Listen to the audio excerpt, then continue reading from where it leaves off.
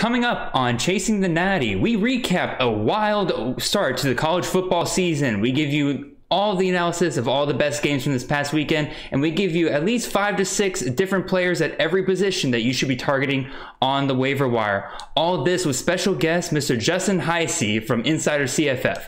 Coming up right after this.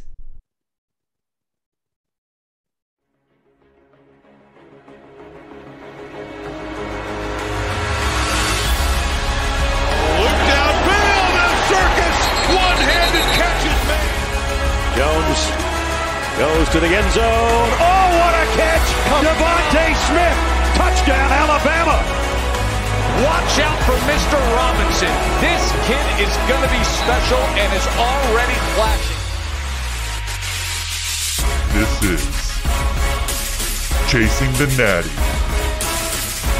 a college football fantasy podcast.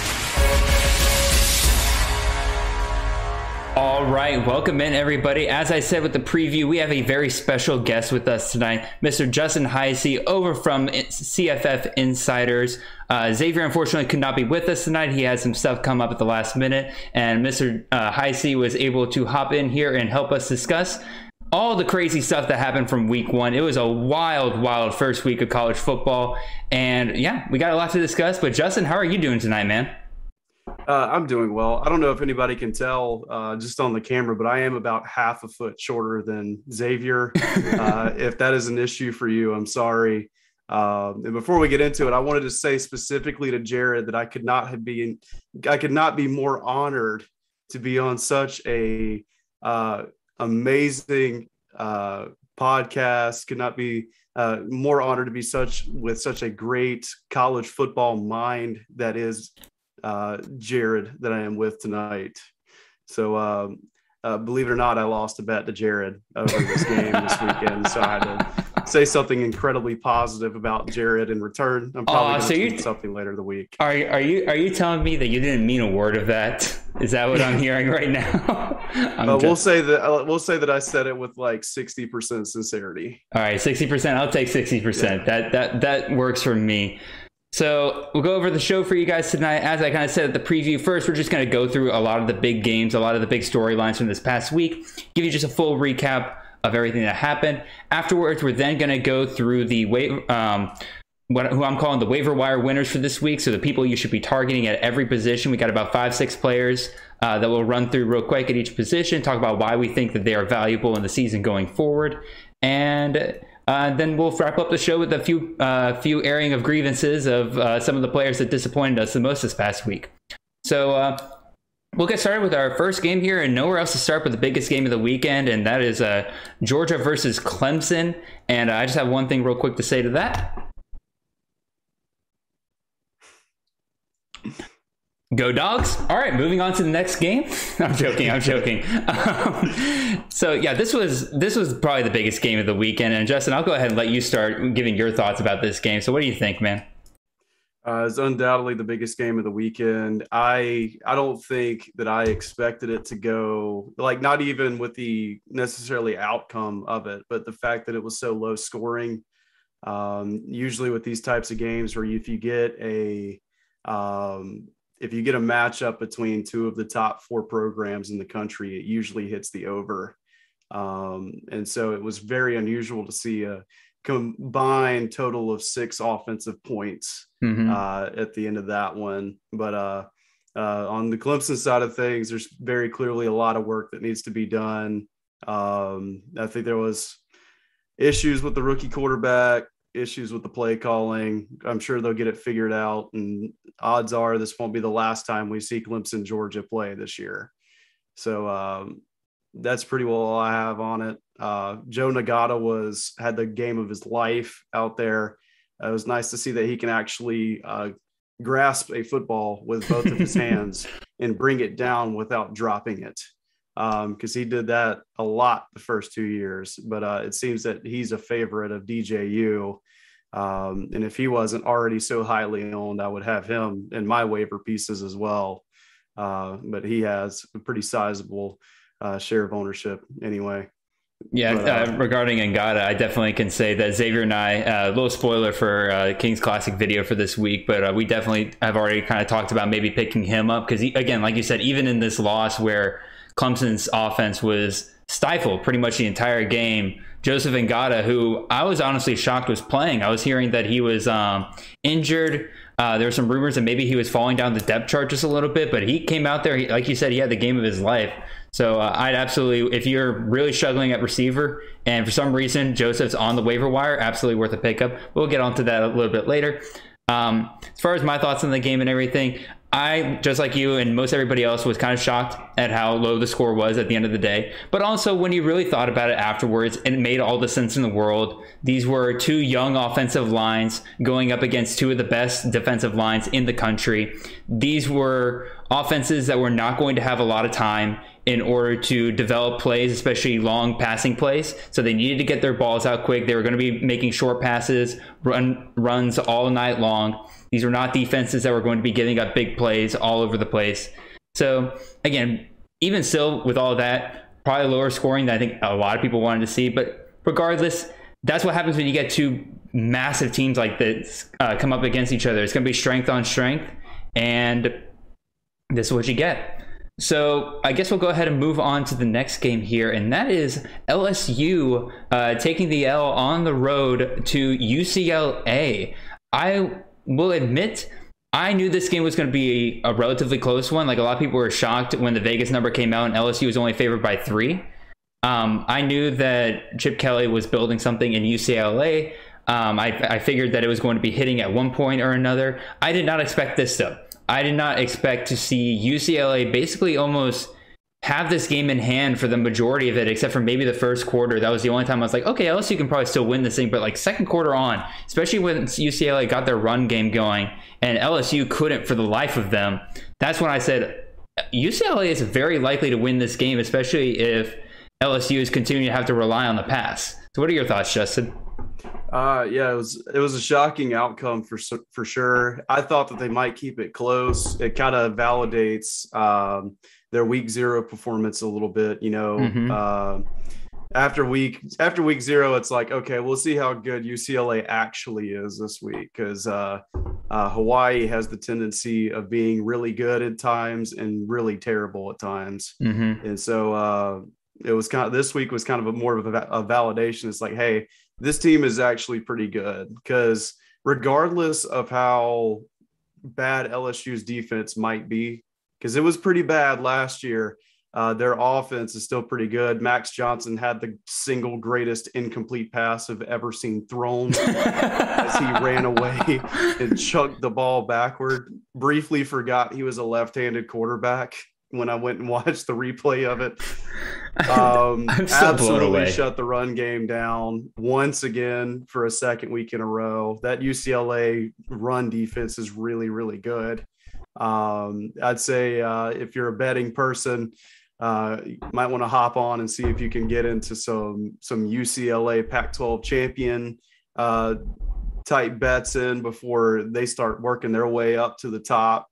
But this Chip Kelly team is something special. They got a good duo of backs, and Dorian Thompson-Robinson is playing really, really well with Greg Dulcich out there catching passes.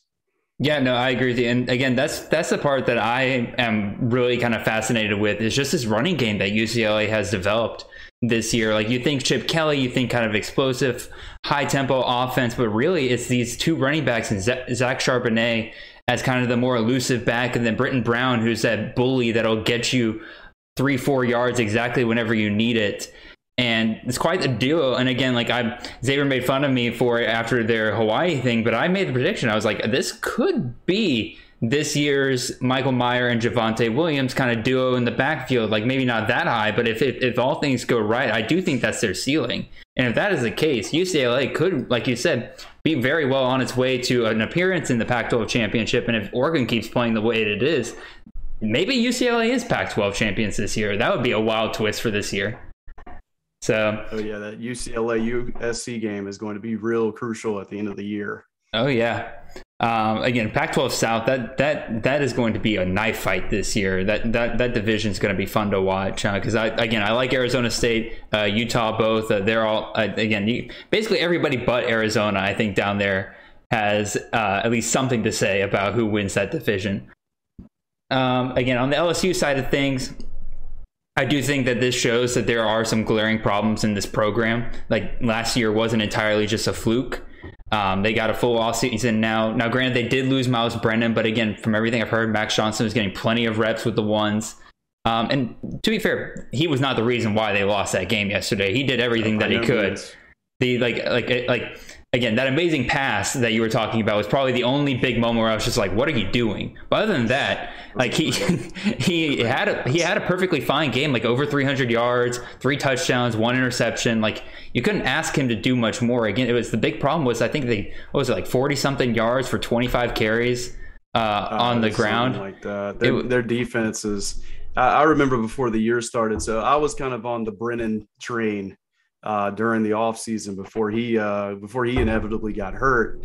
And I had made the argument once or twice. If you go back and look at Brennan's stats over those first 4 games that he played, it was like through the roof touchdowns and passing yards. Mm-hmm. But, at the end of the day, your quarterback can't play defense. It just seems like that awesome defense they had that took them to the national championship, along with Joe Burrow, is just completely gone. And now you're left with like a solid linebacker and a good safety. Well, outside of that, it's just a bunch of guys. I would say they got Derek Stingley still from that championship game. I think that's literally the only starter they have left from that championship defense they had in 2019, along with that offense. And it looks like they've been able to replace the offense pretty decently, at least kind of some of the major keys. But again, that defense really is kind of struggling. And they got rid of Bo Pelini, which was a good move on my part, but it's looking like more and more this is just a program problem within when it comes to this defense. So we'll go ahead and move on to we're not doing these in alphabetical or alphabetical. My God, we're not doing these like in timeline order. So please forgive me if I'm jumping around the schedule here. These are mostly just as I thought about this past weekend, the more interesting games that we had. So we're going to go back to Thursday night, and this was a UCF and their comeback against Boise State. Justin, what are your thoughts on this game? It definitely shocked me. I think I have a few different Central Florida whatever accounts that follow me, and I followed them back. And one popped up and it said that Josh Heupel never would have won that game, and and I don't think I've ever seen a more accurate statement than that. I was never a big Heupel fan. Didn't think his teams were all that disciplined. Gus Malzahn's kind of come in there and led them to a huge comeback win. I at the end of that game, I was like, there's no way that Central Florida should have ever won this game. Boise State doesn't lose games when they get up like this. It was an excellent comeback on their part. Isaiah Bowser is a freaking dude. And on top of that, it looks like we've got some halfway decent receivers that we can pick from in a Malzahn offense. So nothing but positives on the Central Florida side. I personally, for one of my dynasty leagues, need George Halani to get healthy so that I can play him and him actually accumulate points, because I did the opposite of that this week where I played him and he did not. So need that guy back, but Bachmeier looks solid. Khalil Shakir is the man. And it appears that Isaiah Bowser awesome. Is as well. Yeah, no, again, like you said, I saw a tweet the other day, like after that game happened, where they said, like, this is the reason why Gus was brought to UCF, to be able to make these halftime adjustments. And I think that was the story of this game. You had a young coach, first-time head coach. I forget his name off the top of my head, but at Boise State. Arroyo, right? Marcus Arroyo? No, it starts with an A. Hold on, let me look this up. But anyway, he's a first-year head coach at Boise State, inheriting a great program. Don't get me wrong, but even still, you saw the experience, I think, last night when Gus Malzahn made his adjustments on defense, made his adjustments on offense for the second half, and this Boise State head coach, who I can't. What is his name? Andy Avalos. That's right. Andy Avalos was not able to make those changes, like, because Gus made the changes at halftime and Avalos was not able to make the changes during the third and fourth quarters, and I think that's what ultimately ended up dooming him and Boise State in this game. But regardless, this was an incredible game. Like, even until the last minute, Boise State was fighting. Like, it's not like they got completely blown out in the second half. But again, this was just a fun college game where all the star players got to shine. You got to see Khalil Shakir. You got to see Dylan Gabriel. You got to see Jalen Johnson go off. Isaiah Bowser was probably one of the best surprises of the weekend in terms of that RB room at UCF actually being condensed to one guy was great to see. But again, we'll kind of get to that a little bit later. You have any more thoughts on this before we move on to our next game, Justin? I think I'm okay. Sounds good. So again, we'll stick to Thursday night, and we're going to be looking at the Ohio State versus Minnesota game. And I think the big story here was CJ Stroud struggling first half, coming back in the second half and throwing 4 touchdowns, kind of proving like that he can take over where Justin Fields left off. And of course, the other major story here is unfortunately Muhammad Ibrahim, the star running back for Minnesota, likely out for the rest of the season with a torn Achilles. So Justin, what are your thoughts on this game? Yeah, that's Ibrahim's the biggest one. It really seemed like Minnesota might get the job done until Ibrahim went down. He went down, and then the strip sack that led to 6 really hurt him as well. Stroud looked really good in the second half. He came out, they set things up for him to succeed, and he did all he could, and went away with, you say 4 touchdowns? I believe it was 4 touchdowns by the end of the night. Yeah. And so it is, when you, especially for so many people that have invested into CJ Stroud, considering he was one of the top 10 quarterbacks off of most fantasy boards in most drafts that I've seen anyway, it's nice to see that he can come through and produce like we've seen Ohio State quarterbacks in the past do, because that starting quarterback at Ohio State, we know for 2 things: they're going to score a lot, and they're not going to get pulled until late in the fourth quarter, because then they keep them dudes in long past time to pull them. Absolutely agree. And so it's nice to see Stroud do well. Trey Henderson had that ridiculous touchdown reception. I think it went for 70. It was 60 or 70 yards. It was 70. So it was good to see him produce like he did. Mayan Williams did really well as well. And it looks like we're all going to be hitting up Trace and Potts. I would say everybody wants that. Everybody wants Potts. Yeah, if nothing else, we know that he's going to get like 30 carries a game. He might not do anything with them, but he's going to get the touches, and that's what matters most. Hey, man, if you're carrying 3 yards a carry for 30 games, that's at least 90 yards, and if you can get a touchdown in there, that's just a floor starter every single week right there. Oh, absolutely. In addition, I want to point out that I wanted to look this up before I said anything, but of those 4 touchdowns that CJ Stroud threw, the shortest one was 38 yards. Like that, like this is going to be a team. This is an Ohio State team that is like, this is an Ohio State team that'll trade points with anybody in the country, and they have the offense to do it. This is a team that can easily, if they can get their defense figured out just a little bit, is a championship caliber team. It's a team that can score on any given play. And this is a team that I think teams like Clemson and Georgia should absolutely be fearing, especially if they don't get their offensive woes figured out. Because as good as those defenses are at Georgia, at Clemson, even Alabama, Ohio State is going to break open for long touchdowns in your games. That's part of the reason why you want to own CJ Stroud. That's why you want to own Garrett Wilson, Chris Olave, all these receivers at Ohio State, because you know that when they score a touchdown, they are absolutely going for at least 20, 30 yards. So, again, that was just something I want to point out there. And again, this is just stuff I was very just glad to see. I think a lot of people are. One thing I did want to kind of pump the brakes on a little bit was TreVeyon Henderson, just a little bit. Again, don't get me wrong, by far the most talented back we've seen in a very, very long time. But his entire production came on one play, And I don't think people need to start jumping over to the waiver wire, or if he is on the waiver wire for some reason in your league. I don't think people need to jump over there trying to trade for him or anything like that, expecting him to break off for a 70-yard touchdown every single game. I don't think that's sustainable. I definitely don't think that's where he is at yet. Now, by the end of the season, who knows? We'll go ahead and move on to the next game here. And that's Oklahoma surviving Tulane. So, Justin, what are your thoughts here? That game it's just an insane game. You know, you go through schedules when you're evaluating players, you're doing your player rankings. I loved Michael Pratt last year. You know, he was a guy that was it's like, I'm gonna play Michael Pratt and he's gonna somehow manage to get 3 touchdowns. I don't know if it's gonna be passing or rushing or whatever, but he's gonna get 3 touchdowns. There's just some players that are like that, and he was that guy as a freshman.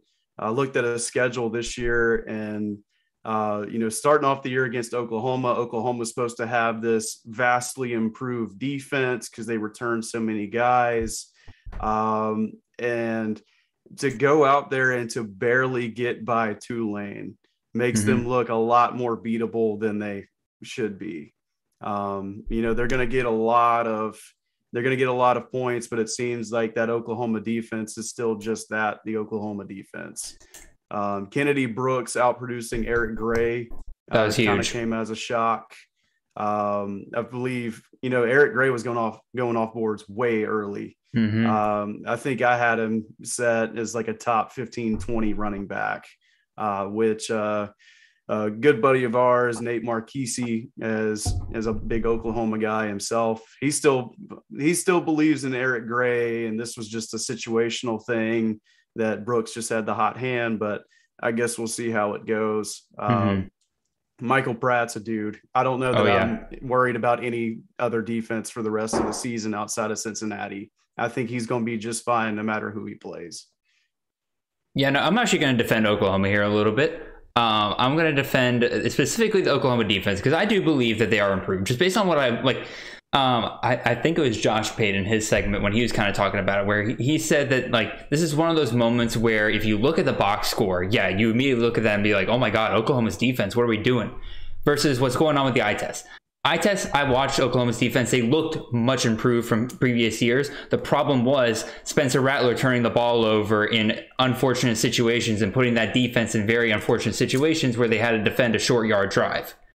Like, this is going to be something where I think this is not going to be the stats you're going to be seeing against Oklahoma in every single game. I think they learned a lot of lessons from this game, and I do think that it's a little premature just to say that, oh my God, this is the same Oklahoma defense. But also maybe it's a little premature to say that, you know, this defense is much improved. I think it's one of those we have to wait and see. I think there is some things going against them yesterday, some things going for them yesterday. We will see at the end of the day, but I agree with you wholeheartedly. Michael Pratt is a dude, and there's no reason why he should be on the waiver wire after this week in any league. If he can do this against Oklahoma, one of the top teams in the country, you can bet that he will be doing it against they're AAC, correct? For some reason, Sun Belt came to mind, but no, AAC. They'll be able to do it against the defensively challenged AAC. We'll go ahead and move on to the next game because we're running a little over time for this segment, but that's okay. Notre Dame versus Florida State. This is the game last night. I can't think of almost a better game this past weekend. There are a lot of great games, but this was kind of the one I think took the cake, mostly because of just the storyline of Mackenzie Milton coming back in, almost leading a comeback for Notre Dame. And I can't even think of a fan base that was more happy after a loss than Florida State Seminoles were. I mean, obviously they were probably a little dejected that they lost at the end of the night, but even still, they hung with a top 10 team. Mackenzie Milton comes back in, looks great, almost leads a comeback. Any thoughts here, Justin? It's just like, me and you were talking before we started. I kind of, Norvell's getting a lot of flack for starting Jordan Travis. Their offensive line may be like slightly better than it has been, if it is. And so I can understand starting the dude that can run like Travis can. But, Mackenzie Milton came in, the stadium erupted, and it really seemed like he just gave that offense a spark that it needed at the right time, led 2 scoring drives. Jayshon Corbin was amazing. Oh, yeah. It just seemed like, they kept lining him up at Wildcat quarterback. They'd hand the ball off to him, and it seemed like every time he got the ball, even with how bad that line was, he managed to get 6 or 7 yards every rush. I watched the game with my dad. My dad kept making the joke that his rushing average just kept getting worse because he started off the game with like an 86-yard touchdown run. But he looked really, really good the whole way through. And so if for some reason Corbin's available in your leagues, go get him. I know he's got a high percentage ownership, but he looks really good. I kind of expect Milton to take the starting snaps next week, just based on the way that he came in and despite poor offensive line play looked, mainly because, he looked really good. He even ran really good when he took off running. The only thing else I have to say about this is I never thought I'd see the day where Jack Cohn threw for that many passing yards. You're right. And I never thought that I would ever see a safety book at 20 yards across field and make a diving interception out of bounds. That was the most insane pick I've ever seen. Yeah, pretty like I said, I can't think of a better game than this was yesterday. There's just so many memorable moments from this game. If you haven't looked at the highlights from this game, or if you can find the full game, just sit down and watch this game. This is going to be a game we point to at the end of the season and say, yeah, that was one of the better games of the entire season. Again, like I said, just the storyline surrounding it. I don't think I've ever seen a stadium full of people truly, and obviously stadiums full of fans will embrace their quarterback and everything, but there was just something special when Mackenzie Milton went out there after Travis got his helmet knocked off, and you just felt the entire you didn't feel support when he went out there. You felt love in that stadium. You just felt that there's an entire you were watching your own quarterback play. You're right. 100. That's a great way to say that. That's exactly how I felt when I watched it, because there was nobody I was rooting for more last night than Mackenzie Milton. I wanted him to get that final touchdown, but unfortunately, reality sets in. Unfortunately, things just don't always have a storybook ending. But regardless, I'm actually going to defend real quick before we move on here. I'm going to defend Mike Norvell, because a lot of people giving him flack today about icing his own kicker. And it's really easy to say that when you're not the one on the sideline. But the thing is, imagine you're Mike Norvell. You are a head coach of a program that has had kicking problems in the past. You have a freshman kicker coming in this year. So you are already just at a disadvantage at that position. Milton takes a bad snap, flies to Milton. They're knocked back 10, almost 15 yards, to the point where it's not a 50-something yard field goal to stay in this game. If you're the head coach of a program and you see something that allows your freshman kicker to get about 15 yards closer to a field goal, why would you not take that? Why would you not take the time to call a timeout there and make sure that they get that right, or challenge that to make sure that they get that right? It just happens that after he made that call, the kicker made the 50-yard field goal and then proceeded to miss the 35-yard. There was nothing Mike Norvell could have done about that. He had already made that call well before that kick was underway. So I'm going to defend him there. What I won't defend him for is going for it on 4th and 5 at his own 30 in the middle of the third quarter. That was a weird decision. I don't think anybody can really defend that. It was a bad call. So we'll go ahead and move on from there. The other defensive battle of the weekend was Penn State versus at Wisconsin.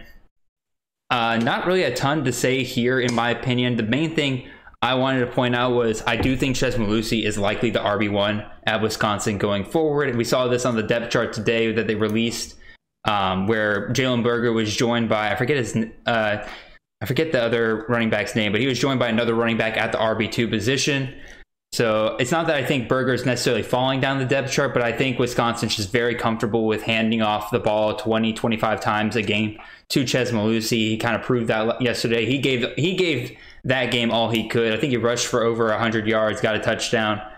He did very, very well. He was not the reason why Wisconsin lost that game. You can point to Graham Mertz for that one. On the Penn State side of things, sometimes you just have to make enough plays. They, by every metric of the box score except for the scoreboard, they should have lost that game yesterday. But sometimes when you just make one play with Jahan Dotson or Parker Washington, or you have one running back break off for just enough yards to keep yourself in this game, or when you block a field goal, that's all you need to win a game. And Penn State hats off to them for just sticking in with this game and winning it at the end of the day. Yeah, absolutely. When it comes to, I'm looking at Penn State's box score right now, and there's like lots of questions that come to my mind, like why is Sean Clifford throwing 30 plus passes? Mm-hmm. Why is Noah Cain getting less than 10 carries? Why is Sean Clifford getting less than 10 carries? But at the end of the day, Graham Merritt's tosses a pair of picks, and that's what ends up killing them. And, just like you said, it's just a matter of who made more plays. Penn State made more plays. So, again, that's another game. If you haven't watched the replay or haven't watched the highlights for that game, go watch it. Like that truly was a game of a good defensive battle, and then things just kind of broke open in the second half, and it was very nice to watch. Like I said, it's always fun when you have these kind of games where you just have to see who makes more plays at the end of the day. And Penn State was the team for that. Last game I think we're going to cover here real quickly is Oregon surviving Fresno State. This was one that I was honestly benching almost all my Fresno State players unless I really needed to, because I was like, okay, Oregon's one of the top teams in America. Like Fresno State, their defense with Kayvon, well, they lost Kayvon Thibodeau, unfortunately. I'm having a brain fart. Did they lose him this game or did they lose him the week before? No, they lost him this game. They lost him this game. Okay. He went down early. So that's probably a good reason why Fresno State was able to hang in this game as much as they could, because they didn't have that threat coming off the edge with Jake Heiner. But yeah, Fresno State, I think, proved a lot of doubters wrong about like maybe that offensive struggles at the beginning against UConn. They eventually got going, but a lot of people started worrying like, oh, once they face better competition, are they going to be able to get it going? Clearly, yes, they scored 24 on a very good Oregon defense, in my opinion. And so that to me was kind of the bigger story of this. Oregon doing just enough, out-talenting Fresno State to keep the lead and win by a touchdown at the end of the day. Yeah, strong run game from Oregon. Big game there from one of my favorite players, Jalen Cropper, over at Fresno State. But just like you said, sometimes it just comes down to who's more talented. Oregon's certainly got a lot of talent on that team. They've recruited incredibly well, hit transfer portal pretty well. Anthony Brown has looked good at Oregon. Mm-hmm. I'll say he's looked good at Oregon. There's certainly some times at Boston College where he did not look good, but he's looked solid while he's been at Oregon. The ground game worked for them really well yesterday as well, with Verdell and Travis Dye and Anthony Brown all kind of working together and getting close to 200 yards collectively. If I remember correctly, wasn't there times where all three of them were on the field at the same time? They had Travis Dye, they had Verdell, and they had Brown out there? I wouldn't blame them if they did. I guess, again, that's a good collection of backs. It's just all of a sudden, that defense has three people that they have to worry about right then and there. So, but again, hats off to Oregon for surviving that game. So now we're going to move on to our waiver wire winners for this week. First, we're going to start with quarterbacks, then we'll hit running backs, wide receivers, and then tight ends. So we got 6 quarterbacks we want to talk to you guys about today. The first of which we're going to go Mr. Michael Pratt. We already talked about him earlier. Mr. Michael Pratt from Tulane scored 33.24 points this past week in half PPR formats and is currently owned on only 30% of rosters. Every waiver wire winner you will see here today, by the way, is on less than 40% of teams. So Justin, we kind of already talked about Michael Pratt already, but is there anything else you kind of wanted to say about him? Just that, it's like I said earlier, Michael Pratt's a guy that's going to get you 3 scores a game. You kind of think back to a few years ago. I think he's better. I think, as far as fantasy goes, he's better than this guy. But Malik Rozier for Miami a few years ago, he was a guy that was going to go out there. He's going to throw for 2 touchdown passes, run for 1, and throw 1 or 2 picks. And This is what Michael Pratt's going to do, except he's probably going to throw for something like 3 touchdown passes and 300 yards with maybe 1 or 2 picks and a rushing touchdown. So he's now that I know that he can handle Oklahoma, like I said, there's only one defense in the American that I'm really worried about, and that is Cincinnati. Over there in Cincinnati. I think I can pick up Pratt and bench him 1 game and be absolutely fine with that. Not a lot to argue against him after doing what he did this weekend. Yeah, just a tough player. Like, he took shot after shot in that game, was not giving up the entire time. Like, this is just a dude that you want on your team. He's gonna be playing a full time every single game. He'll never feel the need to get off the field or anything like that after taking a shot. Absolutely pick up Michael Pratt anywhere you can. If you have a budget league, absolutely throw a good amount of money his way, because you know there's going to be a lot of people who are going to be coming after him after his performance this past weekend. So we'll go ahead and move on to the next quarterback, and that is going to be Mr. Chris Reynolds from Charlotte, who upset Duke this weekend. That's kind of one of the games I, for some reason, didn't put on our list of games to talk about, but Charlotte upsetting their first Power 5 program in school history. Congratulations to them. Chris Reynolds this past weekend scored 34.66 points and is owned currently on 20% of rosters.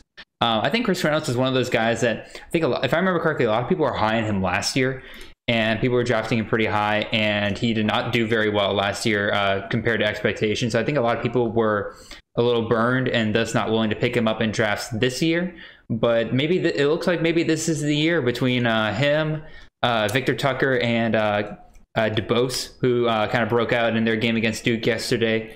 Chris Reynolds maybe has finally found his footing. What do you think, Justin? Last year in the COVID year, when Charlotte played, they didn't look good, and they missed a lot of games due to COVID last year. It seemed like you were always hesitant to start a Charlotte player, because not even that they wouldn't play good, they just might not even play. Mm-hmm. And so they had a lot of games not forfeited, but canceled last season. He looked really, really good, and that duo of receivers looked really, really good. Eric from NBC Sports Edge, we kind of talked. He said, "Man, I wish I would have started Victor Tucker." And I told him, I was like, the only reason he played good is because we all probably had him benched. That's usually what he does. When you play him, he doesn't do that, and you leave him on the bench for a week and he goes off. But this is his final year. He's already said it's his final year. So maybe this is the Victor Tucker year. But, Chris Reynolds is a solid player.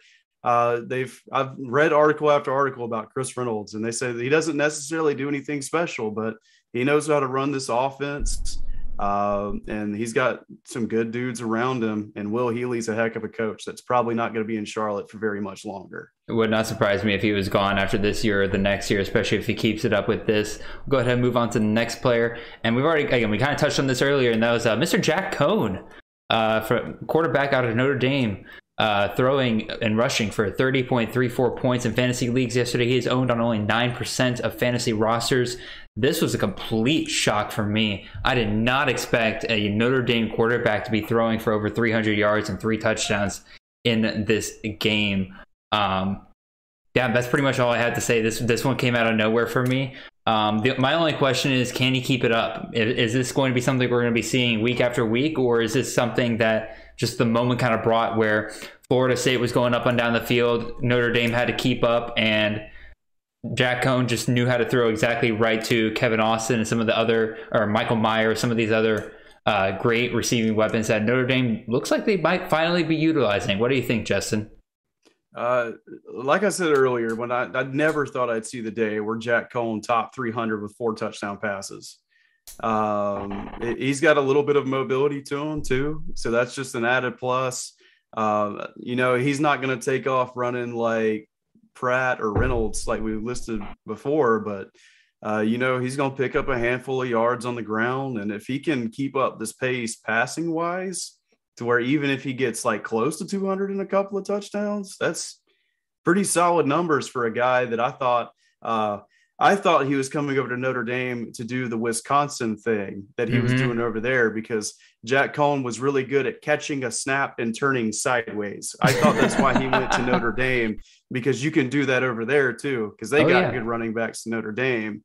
But that was incredibly unexpected by Jack Cohn.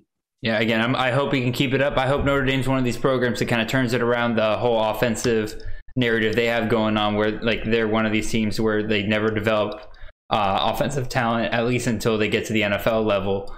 But again, maybe they turn it around this year, and Jack Cohn, be a hell of a story if he went out here and just lit it up at Notre Dame.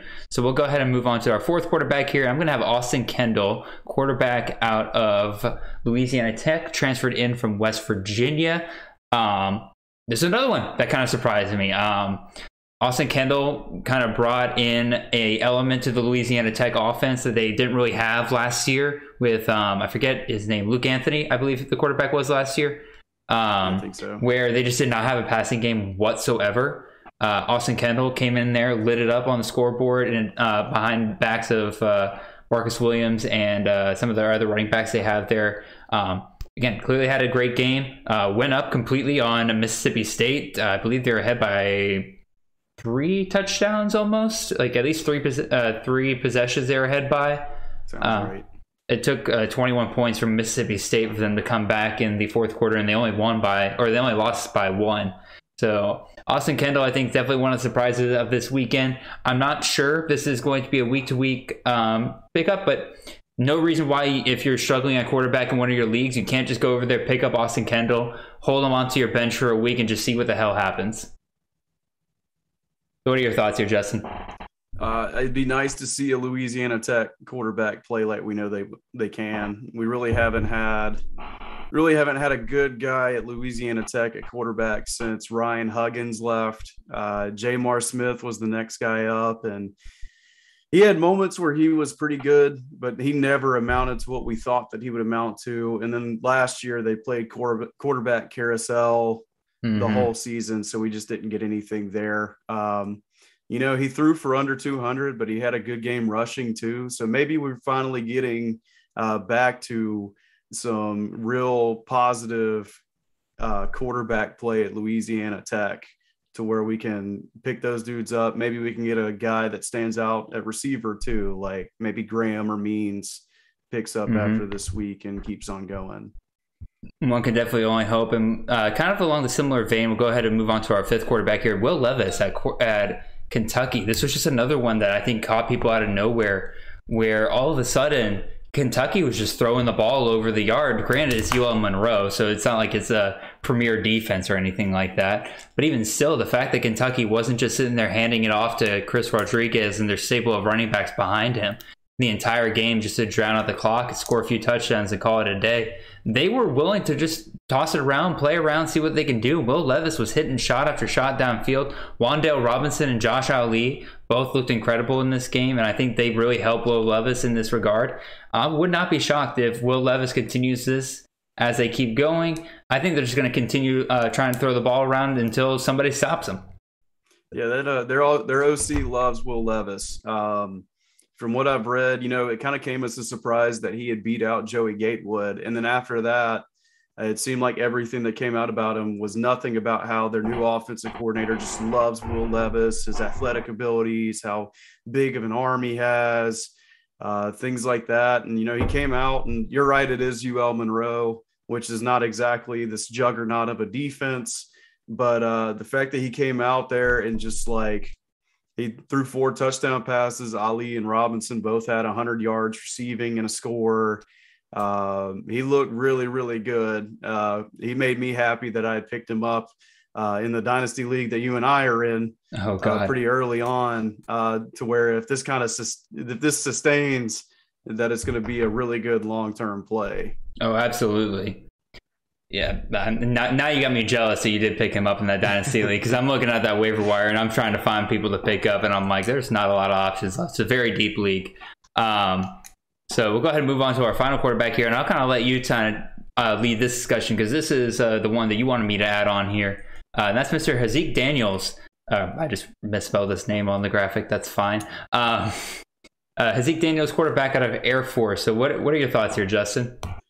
When it comes to triple option quarterbacks, I like to look for what I call the right type of selfish.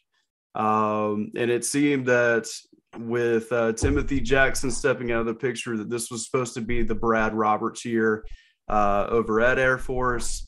I went back and looked after the game and checked the box score. And I saw that Brad Roberts had accumulated this ridiculous amount of yards. And I was like, all right, I've got him in 1 or 2 of these best ball leagues that we got going on. That's pretty great. And then he had 1 touchdown, and they had won by a great deal. And I was like, where did all these touchdowns come from? And then I scroll down and see Heisey Daniels reaching 96 rushing yards and 3 rushing touchdowns. When you're getting a triple option quarterback, you want the dude that's selfish. You want the guy that's like, we're on the goal line and I'm taking the ball. And it seems that that's what Heisey Daniels is doing this year. So if he keeps it up, that's another really good play from kind of an unexpected place. We're more used to seeing this in Army and Navy than we are from Air Force. So hopefully he keeps it up. Keep that attitude up, man. We like that. Us fantasy guys like that when you want to keep the ball at the goal line. Oh, absolutely. 100%. And again, like out of these 6 guys and everything, I don't think anybody is somebody you pick up and you just immediately start.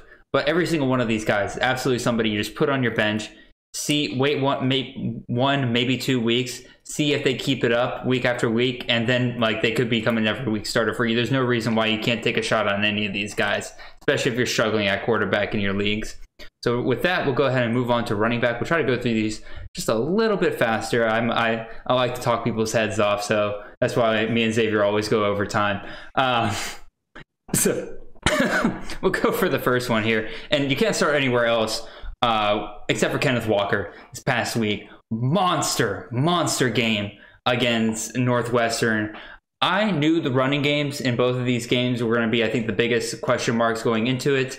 I was very curious to see how Kenneth Walker and the rest of the Michigan State running back room would break down, and turns out Kenneth Walker is going to get all the carries over here, and this man ran for over 200 yards and I believe 4 touchdowns yesterday, 50.4 points. This man's only owned in 28% of your leagues. I would not be surprised if almost every single league, if Kenneth Walker is the first person off the waiver wire once those claims are processed. Yeah, there's no way that he's under 90% next week. I'd be shocked if he was unowned at all. I personally can't believe that Xavier talked you out of starting him this week, Jared. Oh, you had to bring that up. You had to bring that up. I can't believe that Xavier told you specifically that there was no way that y'all could start him this week because he's just not going to get the volume or whatever. He just completely talked you out of starting him this week. It's insane. I know. Yeah, I know. Like just a dummy for like even suggesting that. Like I'm shocked that I even allowed that to happen. Like I don't know. Maybe I'm not. Maybe you know what? He loses flex privileges this week. Yeah, he has. This is now a dictatorship, and I'm taking over. For those of you not in on the joke, this is the complete opposite. I was the one that talked Xavier out of starting Kenneth Walker last week, and now I'm in the doghouse. But yeah, like Justin said, there's no way this guy's under 90% by the time claims are processed here on Tuesday and Wednesday, whatever your league is doing. So if you have that first waiver wire pick, this is the man to go for. There's no reason not to. Go ahead and move on to our second running back here, and this is another guy who just monster game. Mateo Durant, running back at Duke, scored 48.2 points this weekend in their loss to Charlotte. He's only owned in 35% of leagues. This is another one where like I had an inkling throughout the entire offseason where I'm just like, I saw him do well last year, but like for some reason I'm just not ready to believe in it. And once again, I was wrong. This man is probably the focal point of this Duke offense, and even if defenses key in on that, I don't think that's going to be a problem for him week in and week out. What do you think, Justin? Absolutely. The question I had for him all this offseason was volume. Duke doesn't have a long history or really any recent history of running backs getting a lot of volume. And just like we said with Trey Potts earlier, that's what you want, and he's clearly going to get it. Oh, yeah, absolutely. Again, if you miss out on Kenneth Walker, you better put in a waiver wire claim for Mateo Durant, because I think either one of those guys is going to be monster for you this week or going forward. Third running back we have on the board here. This was another player that people are kind of speculating about might have a big year now that Oscar Attaway goes down. But DeAndre Torrey, running back for North Texas, comes out with 44.1 points this past weekend. Has only owned 10% of leagues. Yeah, I did not think that Oscar Attaway going down would solidify Torrey this much as the RB1 and just become a massive focal point for that offense during this game. Do you think this is sustainable, Justin? Oh, yeah, absolutely. I was in all of my leagues that I was in, I was the last one to hear the news about Attaway going down, it appears, because I went in every single league looking specifically for Torrey and he was taken in every single league that I was in. And I was kicking myself because I knew that, they like to run all these running backs. And it seems that now Torrey is finally the only one that is there. He's the only dude that we know is there. Maybe we can see what his 2019 season should have been. Mm-hmm. Yeah, and again, this North Texas offense is an offense that's going to be scoring, and that wide receiver room has become just such a muddled mess. It doesn't really seem like they're settled on who that wide receiver one's going to be. Shorter had himself a really I don't want to say awful, but like just from what we're expecting, I was surprised that he didn't get more targets. Tommy Bush was another one I was kind of looking out for. I can't remember the guy who did kind of go off a little bit. I think it's Bard or something like that. I can't remember the name off the top of my head. But again, if Torrey can kind of solidify just his number one role in this offense, he's going to be an absolute steal if you can pick him up on the waiver wire. Next guy we'll go here. This was something I was praying for at UCF. And that was the solidification of the RB1, because UCF has had good running backs in the past. Otis Anderson and Greg McCrae have driven me nuts for 2 years because they'll both have good games, but they'll never have it like in sequence. It's always back and forth between those two. You can never get just one solid running back there. Bentavious Thompson was set to be that maybe this year with Isaiah Bowser and Mark Anthony Richards behind him, but he leaves the team, and Isaiah Bowser just came in, and I believe he got 32 touches in this game, like between his receiving work and the running back work. Oh my God, give me that all day long. He had 28.1 points, only owned in 6% of leagues. Y'all, this could be special, especially if this UCF offense continues to hum like it did in last week's game. So what do you think, Justin? Yeah, absolutely. The only thing I was worried about is, in the Malzahn system, he likes those dudes that he can hand the ball off to a ton. The only thing I was concerned about in this game is, like, is Bowser really the guy? They had him listed as the running back one, but it's kind of just like, is he the guy, or is this like last year when it's like, yeah, Shivers is the dude, but Tank Bigsby's pretty good too. We're going to play him in the next few weeks. But I was concerned. It's like, is Bowser the guy, or is Mark Anthony Richards going to take this over in a few weeks? But I have no doubt in my mind that Bowser's just going to be that dude. Absolutely. This whole season. They trusted him even when they were down. There's no way that they're pulling him now. Absolutely. Again, that number just keeps screaming to me. 32 touches in that game last Friday. That to me just says that there's no reason why he should be at 6% or anywhere close to that by the end of this weekend once waivers are processed. Next running back I have here, I kind of cheated a little bit here. I do kind of set it as under 40%, but Charles Williams had just too good of a day for me to kind of ignore the fact that he is at 41% ownership. But Charles Williams is the focal point of that UNLV offense. Granted, they're not going to be playing against Eastern Washington every single week in terms of their defense, but even still, I believe it was Mitch Hart coming on to the Summa Cum Laude draft with me earlier this offseason, who said that, like, if you just need a running back that'll guarantee you get you 15 points every single week and you just don't have to sweat it, it's Charles Williams. Well, maybe Charles Williams now becoming even more of a focal point of that offense. Maybe that floor is 15 to 20 points every single week. What do you think, Justin? Absolutely. We've seen Charles Williams produce in the past. It kind of seems like UNLV is I think they're anxiously awaiting Tate Martell to see if he can do anything when he gets back from his hand injury. And until then, it's what they should be doing is just catching the snap and handing it sideways, because Charles Williams is also a very good running back that we've seen do good things. Kind of fell off a little bit last year and seems to be back into form this year.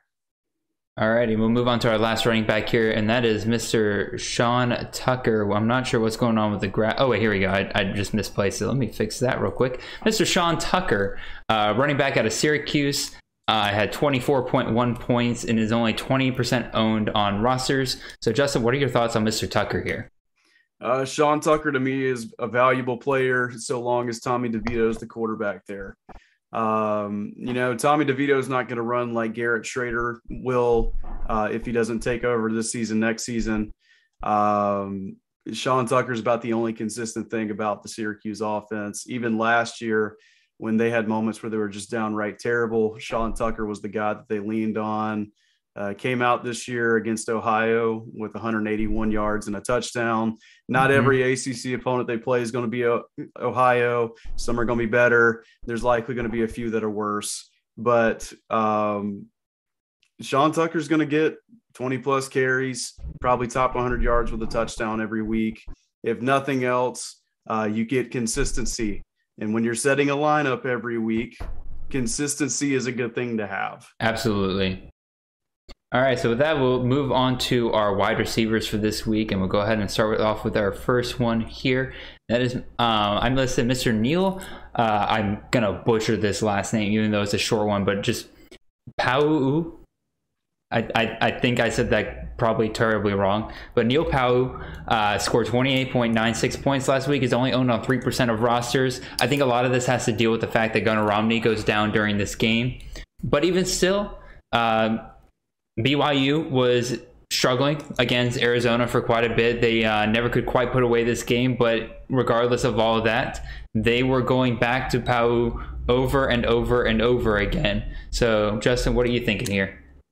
I mean, Neil Pau and Gunnar Romney were their two top returning receiving targets that, weren't tight end Isaac Rex.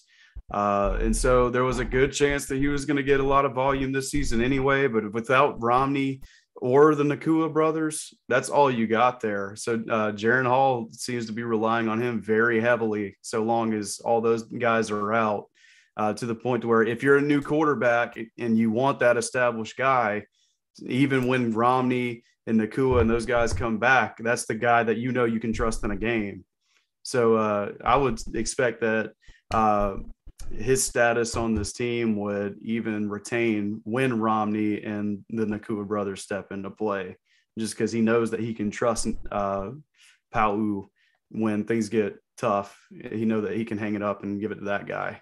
No, absolutely, 100%. I was actually kind of shocked by the lack of usage of Isaac Rex. I knew a new quarterback usually means new favorite targets and everything. That's part of the reason why I wasn't drafting Rex a whole lot this offseason. But even still, once I looked at the points afterwards, I was like, man, they really just did not use Isaac Rex after the monster year that he had last year. That was kind of shocking to me. But Pau looks like the next guy, so we'll go ahead and move on. This is one that kind of caught my eye, and that's Ja'Cory Sullivan, wide receiver at Central Michigan, scored 26.2 points yesterday, only owned on 1% of rosters. That should tell you that I don't think really anybody saw this coming. I think everybody was focused on Khalil Pimpleton, who had himself a all right enough day yesterday. But I think the thing that kind of stands out to most of me here is that Ja'Cory Sullivan is a 6'2 wide receiver, almost 200 pounds. This is not something you tend to find a ton of in the MAC, especially going up against those shorter cornerbacks than you typically would in a Power 5 conference. This is absolutely the kind of guy that can take over a game in the MAC, especially once they get into MAC scheduling, where you just take the top off of cornerback and you just throw the ball up, hope he gets a 50-50 ball every single time. So what are your thoughts here, Justin? Man, so I'm in 2 dynasty leagues. And before this year starts, I got me a nice little spreadsheet, and I'm like, these are guys I'm keeping, these are guys I'm dropping because I got to make space. Mm-hmm. And there was moments last year where Ja'Cory Sullivan just didn't do it for me. And so before the season goes, I'm like, I'm going to just go ahead and get rid of Ja'Cory Sullivan. And I wish that I could say that this is the first time that I've done this before the season and was immediately proven wrong. But in 2019, I did the same thing with Art Pierce at Oregon State when Jamar Jefferson went down early, and then some other dude comes along and swipes him up, and then I have to play him, and I lose, and it's probably going to happen this year because someone else is going to pick up Sullivan. And so it looks like he's the favorite target of Jacob Sermon, the Washington transfer, especially with Pimpleton doing what he did, 4 receptions for 38 yards is what I'm reading here. That just is not a whole lot for a guy that. Do you have any rushing? Heavily drafted. He did get 1 rushing yard on 1 carry. Wow, world of difference. Oh yeah, that 0.1 point probably really helped somebody in their matchup this week. Absolutely. But it looks like Sullivan's that guy over there now. That looks like they really trust him over there at Central Michigan. Yeah, no, again, I'm absolutely targeting Sullivan in almost every league that I have, where I even have a smidge of doubt for any of my wide receivers. Sullivan is at the top of my list for those leagues. So we'll go ahead and move on to our third wide receiver here, and that's Mr. Danny Gray. I was shocked when I looked and I saw Danny Gray was only owned in 24% of leagues. I could have sworn way more people were on this man. I guess, again, I still think Reggie Roberson by the end of the year is likely that number one wide receiver there. I think they're kind of easing him back into it now that, he's coming off the ACL injury. But even still, until then, Danny Gray absolutely is somebody that should be on almost every league's roster. Man scored 23.9 points yesterday. Like I said, he's only owned on 24%. And until Reggie Roberson gets fully back up to speed, Danny Gray is the number one wide receiver. And we saw yesterday, Tanner Mordecai is a very effective passing quarterback for this SMU team. Dare I say he might be better than Shane Buechele was for them the past 2 years. So what do you think, Justin? Danny Gray certainly got a lot to offer. I know 2 years ago, he was a guy that even when Roberson was at his greatest heights was still averaging a touchdown a game. I know there was some discrepancy this offseason. It's like, who's going to be the other guy? Because the other guy is going to be good too, whether it was Gray or Rashee Rice. Looks like Gray's talent's just too undeniable, and they're going to continue to ride with Gray in the long term. No, absolutely. Again, like I said, I was shocked when I saw only 24% because I'm like, I could have sworn more people were on him than this. So take advantage of people being dumb and go snatch him up your waiver wire if he's still available. Next wide receiver I want to throw out here. This was, I think, one of the bigger question marks of this past offseason was Jameson Williams at Alabama. A lot of people kind of wondering, is he going to be one of those guys that starts full-time for Bama this year, or is he just a placeholder until one of these younger wide receivers comes in and takes over? I think we saw yesterday he's going to get plenty of work in this Bama offense. Very much a deep threat for them, and that's something you want out of the Alabama offense, a guy that can easily just score a 90-yard touchdown on any given play.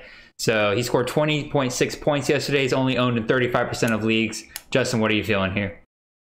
He looked really, really solid. I laughed after his long touchdown reception that he had because he ran into the thing out the back of the end zone and tripped up over it. That was pretty hilarious.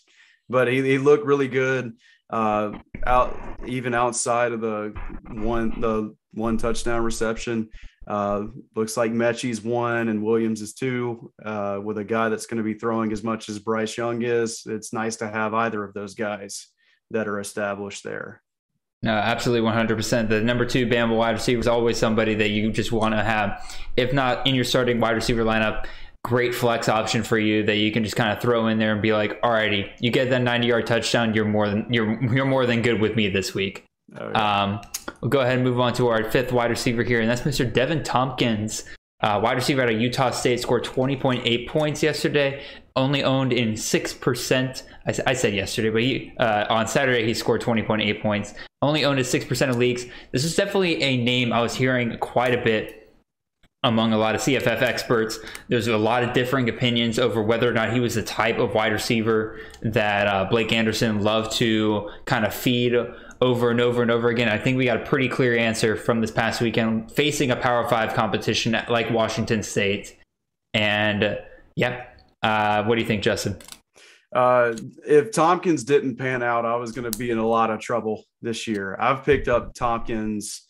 I think me and Kyle Francis fought more than anybody over who was going to have Devin Tompkins in a couple of different best ball leagues this year. And I am so happy to see that he is what we thought he was going to be. That dude's going to get a whole lot of receptions this season. I don't know, there's going to be a few games where he don't get any yards, but he's going to have a whole lot of receptions. Mm-hmm. Hopefully they can get their guy settled at quarterback. I think they might ride with Bonner from here on out. But Tompkins is that guy. I hope they do, man. I hope they do. Tompkins is that guy, and they're going to ride with him the whole rest of the season. Doesn't look like there's any sort of competition of being that guy. Absolutely. So we'll move on to our last wide receiver here. And again, this is another guy that you kind of asked me to put onto this list, and I have no problem with that. But you have Mr. Isaiah Williams, wide receiver out of Illinois, scored 14.1 points this past weekend, owned on only 6% of rosters. What is sticking out about Isaiah Williams to you? To me, he's an incredible athlete, transitioned to wide receiver in the spring. He played quarterback in the spring game, and then they announced he was moving to wide receiver, which, you hear that a dude is as talented as he is going to be a wide receiver in a Brett Bielema offense is not exciting at all. But over the past 2 weeks, he caught 6 balls against Nebraska for 40 yards and a touchdown, and he rushed a couple of times. This past week against UTSA, he caught 8 passes for 100 yards. Didn't get in the end zone, though. But it seems that no matter what he is doing, whether it is rushing or whether he is catching passes, he's going to get the ball. They're doing what they can to get him the ball. He might be the best receiving option they have on that team. And so if that keeps up when Brandon Peters gets healthy, then that's a positive. If not, Sitkowski seems to like him enough to hit him with 8 passes a game. No, absolutely. Again, I agree. He caught my eye first week. Again, like the main name I was looking for Illinois this year is Luke Ford. He's still one of my favorite players in college football. I'm hoping they get him some more work because they didn't really give him much work this past week. I don't know why. But even still, Isaiah Williams was absolutely somebody who's catching my eye. And I agree with you. It looked like you kind of mentioned earlier, consistency is something you love to have on your roster. And it looks like Isaiah Williams will be getting consistent work every single week. And that's something you don't always get at the wide receiver position. So we'll go ahead and move on to our tight ends. We got 5 tight ends here that we're going to talk to. We're not going to talk to them. We're going to talk through them.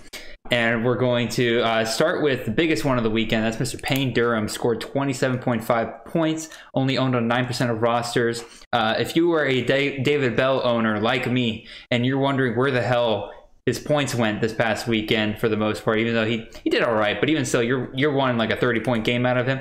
Look no further than Mr. Durham here. Had an absolutely monster game against Oregon State.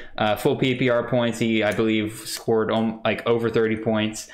Not something you get out of your tight end very often. This Purdue offense is going to be passing the ball a metric ton load this year. That didn't make any sense. We're keeping that in, but we're going to pretend like I said something much smarter there. Anyway, Justin, what are your thoughts on Mr. Durham here? I like Payne Durham. I picked him up in one dynasty league that I've been in his freshman season when he was under Bryson Hopkins. Last year, he wasn't as much as involved as I would have expected him to have been. But this season, it looks like they needed a second target, and they found their second target, and it's Payne Durham. And so, and given that he caught 2 touchdown passes, you best believe that he's going to be a guy that they're looking for in the red zone. It's like, if we can't get it to Bell, we'll get it to Payne, and it'll all work out for everybody that owns him. Absolutely. Milton Wright owners are crying in the corner right now. We'll go ahead and move on to our second tight end. That is Mr. Lucas Kroll out of Pittsburgh. Scored 14.3 points this past weekend. Owned on 3% of rosters. Again, this is a name I was hearing a lot before the preseason and everything. Very clearly one of Kenny Pickett's favorite targets, especially it looks like against lesser competition like UMass. Besides Jordan Addison. So, Justin, what are your thoughts here on Mr. Lucas Kroll? I like Kroll. I was looking toward him last season because Mark Whipple coming from UMass to Pitt was a big deal, because we all think, oh, we got a talented Florida tight end coming, and this dude just had Adam Brenneman over at UMass. That's a big deal. And then he seemed like he was non-existent last year. Turns out he was hurt for most of the season. And then he comes out in the spring and has a strong spring. And it's like, okay, if we can translate this to the fall, that'd be really good. And it seems like Whipple likes Kroll. And they certainly need somebody outside of Addison to kind of pick up that slack. They returned a lot of production at Pitt, but there wasn't a whole lot of like firepower in the production that they return. Like when you think of Taysir Mack and you think of Shockey Louis, you're not thinking of dudes who like just blew your mind. You're just thinking of like, yeah, they were pretty serviceable. Jordan Addison's the guy though. But absolutely. Kroll looked really good. It was very promising to see him play like he did this past week, and I don't expect that to stop. No, absolutely, 100%. We'll go ahead and move on to number 3. And this was kind of the one, again, another person I was shocked by their percentage of roster, because I know a lot of people who loved Grant Calcaterra coming into the season. This past weekend, he scored 18.6 points against Godly, they played Abilene Christian, was it? Yeah, Abilene Christian. He's only owned on 31% of rosters. That is shocking to me. I consider this man a borderline top 12 tight end going into the season. Very easily can finish top 10 if all things are going right for him. And it looks like with the way this SMU offense is being run this year, with how pass heavy it is and how much the tight ends are being used, there's no reason why Grant Calcaterra isn't going to have a monster year this year. Not named here, but the other tight end at SMU, Nolan Matthews, scored 18.5 points. So it looks like that the tight end position at SMU is going to get plenty of work this year. And I have to imagine Grant Calcaterra, being the more talented tight end out of the two of those, is likely to see a large share of that. What do you think, Justin? Oh, absolutely. We've seen SMU run that tight end a lot in the Sonny Dykes era. And Grant Calcaterra going over there had everybody's jaws dropping at the possibility of a player of his skill level going over to SMU. Now that we know that Mordecai is capable of throwing for 300 yards and 7 touchdown passes in a game, Golly, that's it. It is. I'm fully on board with Calcaterra. If you can get any piece of that offense, whether it be Calcaterra, Roberson, or Gray, you're doing just fine. And if for some reason Tanner Mordecai is available in your league, absolutely go get him too. Oh, yeah.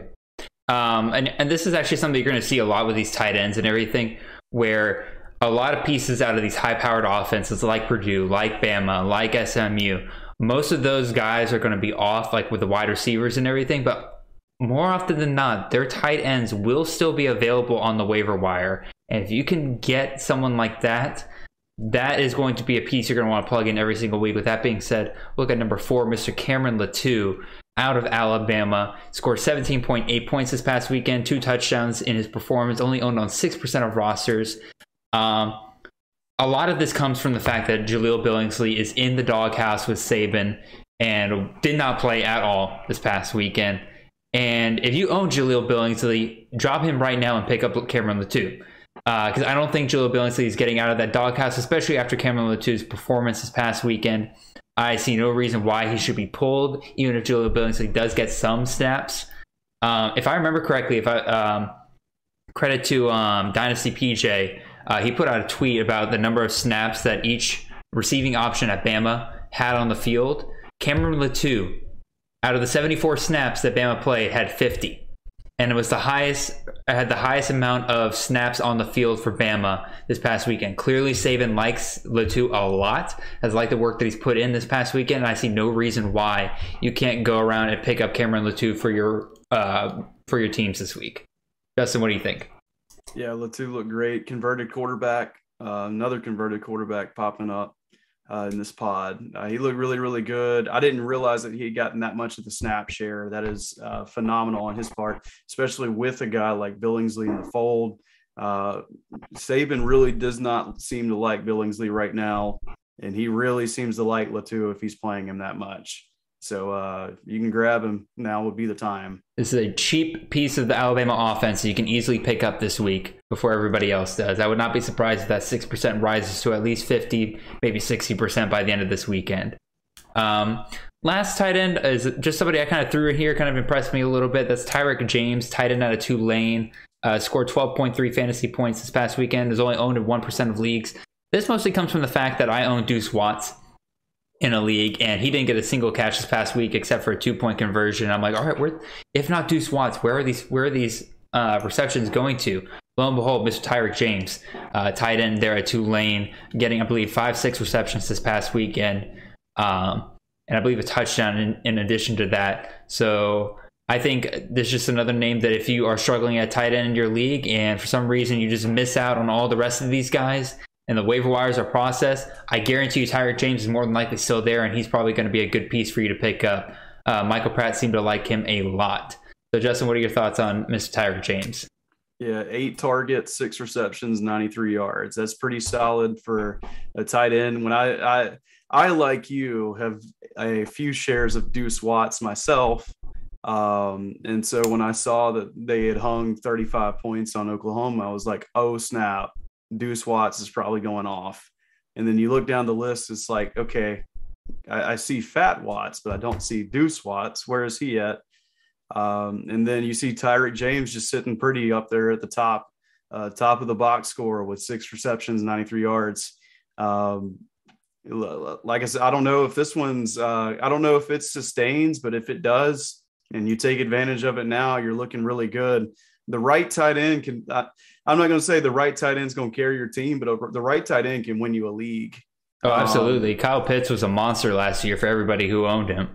Yeah, Kyle Pitts. You think back in the past, Jalen Samuels is another one. You get the right guy on your team to hold that tight end spot where you don't have to worry about it. It's amazing the difference that it makes. It's like picking a kicker that has to boot 60-yard field goals multiple times a game. It's like, like if you're in one of those leagues that rewards distance, it's like having that guy on your team. It's like, I'm down 15 points and all I have is my tight end to play. I bet he gets it. And that's not something you can say with every tight end. But if you get the right guy in the right place, it certainly can pan out for you. Like I'm sure a lot of people, I'm sure the 1% of people won their games this week because they picked up Tyreek James and managed to play him and got 12 points. I guarantee a lot of people won their weeks this week because they played Payne Durham for some reason over a lot of the other top guys that people were expecting. Absolutely. But those are those main waiver wire winners. There's plenty more out there. We just try to keep it to about 5-6 every single week to focus on. Even still, you're going to see some more guys that get through the waivers for some reason. This is the main reason why really with any fantasy sport, but specifically with college fantasy, there's so many guys out there. Just keep researching as much as you can. Try to find guys that go under the radar. See if you can pick them up when nobody's looking. So with all that being said, those are all the guys that really impressed us, the people that we think should be on your fantasy teams. We're not going to go into people we should drop quite yet because it's only the first week of the season. There's not like a ton of people that were like, oh yeah, drop them now. But I will go through a quick list of people that definitely disappointed for me this past weekend. First and foremost, Preston Hutchinson. That entire QB situation in Eastern Michigan is something that I will be avoiding the rest of the year. I'm definitely dropping him for right now until he can take that quarterback room back. I'll take my chances on the waiver wire. Austin Jones, running back out of Stanford, just a pitiful performance by Stanford overall, really, in that game. And I think Austin Jones was not the center of it, but definitely he was affected by just how poor Stanford was playing in that game. Eric Gray, I'm not dropping him yet by any means because I believe in the talent, but also he just had a very poor game against Tulane. For some reason, they just were not trotting him out. They were trotting Kennedy Brooks out. I hate to say this, but my boy Demontre Tuggle kind of disappointed me this past weekend. I thought that a team as bad as Syracuse, he'd be able to just put up some work against them. Just wasn't meant to be. I say Ty Chandler and Sam Howell here, but really in general, I'm just going to say the UNC offense because, my God, that was a terribly called game. I'm not like an offensive coordinator aficionado or anything like that, but even I was looking at that and saying, why, with less than a minute left to go, you have to score a touchdown? Are you running the ball straight up the middle? There was they were just, and they refused to establish a run game earlier in the game. They just had Sam Howell continue to try to pass it down the field, but clearly the quarterbacks for Virginia Tech, I could go on a rant about that game. Regardless, Sam Howell still had a respectable finish at the end of the day, but Ty Chandler really was kind of the disappointment there for me, mostly because I just don't think he was given the volume that he should have been given. Jalen Weidermeyer, that one hurt me a little bit in a couple of leagues. Only scored 3.6 points compared to some of the other tight ends this week. That really looks like a chump. The first real disappointment of the season for a lot of people was Mr. Dwayne McBride at UAB. I know a lot of people were expecting him to kind of take over the number one back, but UAB refuses to let go of Jermaine Johnson, and McBride fumbled twice, so it doesn't look like they're going to be going to him really as a three-down back anytime soon. Last two here, Jaden Daniels, quarterback at Arizona State. I think this is just one of those cases where Rashad White and Trey Young and some of the other pieces just took over, and Jaden Daniels didn't have to do too much, so I'm not going to knock him too much. And then Ulysses Bentley, clearly it was a Tanner Mordecai show. He was passing it all over the field. There was not really a need to run the ball that much. So Justin, out of these guys or anybody else you want to add in here that was just kind of a disappointment for you this past week? You hit the nail on the head with Preston Hutchinson for sure. There's a few leagues that I have him in. For most of the offseason, it was like you kind of hit a spot where you could draft Dorian Thompson-Robinson or Preston Hutchinson. Mm-hmm. You can get one or the other at that spot. There were times where I saw Hutchinson go off the board a lot more often than DTR did. And so to have this random quarterback controversy come out of nowhere. I saw a tweet during the game where someone was like, "Oh yeah, those two have been battling it out all camp." I'm like, where was neck this? and neck? And it's like, why didn't you tell anybody that this was happening? I wouldn't have played him. I wouldn't have played. I wouldn't have drafted him. Beginning of the game, and he was gone. And I think he hit the nail on the head with Dwayne McBride too. As an owner of Jermaine Brown in a dynasty league, I'm a little upset because I had planned on dropping Jermaine Brown, and then the depth chart gets released, and now I'm like, crap, I can't, because what if he does something good? What if he ends up in the place where he's too good to drop but not good enough to play? He also has that wide receiver running back designation as well, so I'm playing him at wide receiver when I can. Yeah, and it's just it's like the whole Dwayne McBride situation is so strange, because we were like Dwayne McBride was pretty well a consensus top 20 running back, like a top 20 fantasy back heading into the season. We were all pretty confident that he was going to be the guy, and it just did not pan out for him at all. And the play calling for North Carolina was terrible, especially if you're down two receivers. You're down Corrales, you're down Caffrey Brown. And if you're not getting any success up the middle, I think I had told you in a group chat when we were talking about the Clemson Georgia game, it's like, you got a 350-pound defensive tackle in your offensive line sucks. Why are you running straight at him? Mm-hmm. And it's the same thing with it's a little different because they don't have Jordan Davis up the middle for Virginia Tech. But if you're not having any success running up the middle, why don't you run outside? And that's that's when they were getting success. That's what they were getting success, is when Tyshawn was running to the outside a bit and everything, or like you had some swing passes to him and everything. I'm not anyone to call for people's jobs or just really to question coaching in general, because I'm not a coach. I've never coached football. I never played football or anything like that. So I'm not gonna be the first one to come out here and be like, oh yeah, that was a terribly called game. But that was bad enough to where even I was questioning it. That to me just kind of told me everything I needed to see out of that. Yeah, sometimes you just get these play calls and it's like, dude, even I knew that was a bad idea. Why are you doing that? Mm-hmm. So anybody else you want to kind of add to the disappointment list here?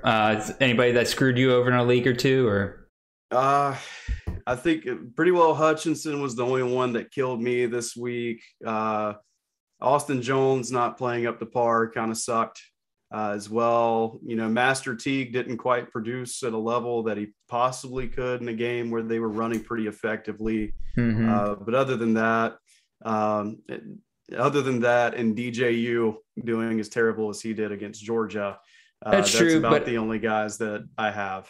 I'm not going to put DJ on the disappointment list, because again, if I had him in a league, this would probably have been the only week I didn't start him, because I knew about that O-line D-line mismatch, and I figured that he was going to underperform this week. I didn't think he would underperform this much.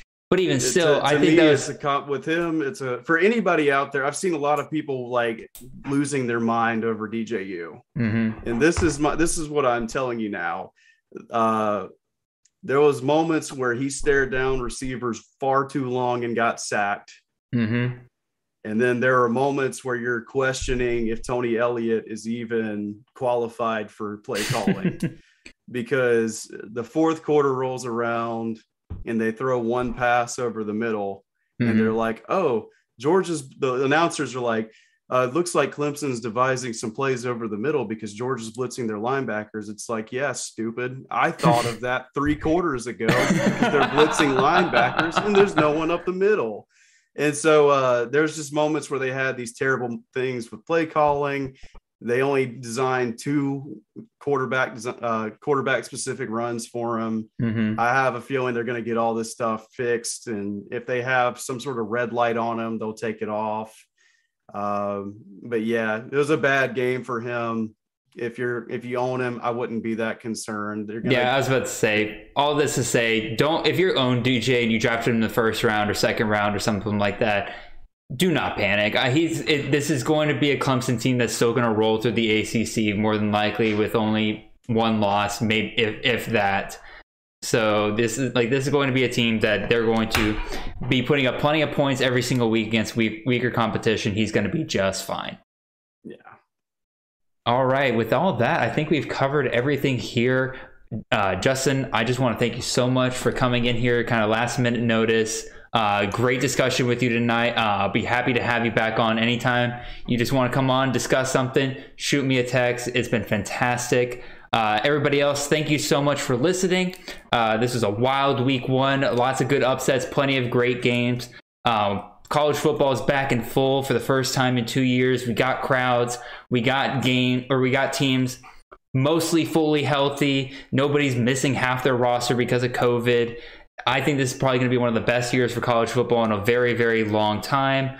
In addition to all of that, y'all, please make sure you are following myself on Twitter at CFF_Jared. You will make sure you are subscribed to our YouTube channel in order to see the show in video format. Make sure you're following us on Apple Podcasts and Spotify or wherever else you listen to your podcasts.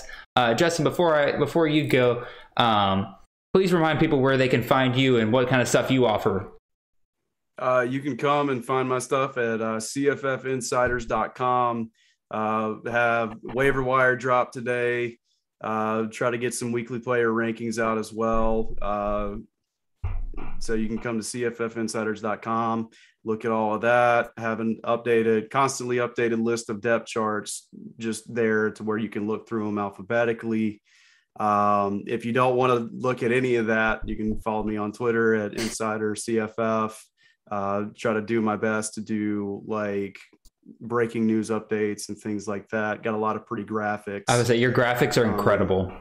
I do my best. I'm a hard person to please when it comes to making those things, so I do what I can. Man, maybe one day when I have money and I'm not a poor graduate student, I can actually afford to have you or pay you and make some prettier graphics for this show outside of what I have here. So that would be wonderful to have one day. Anything else you wanted to add in there?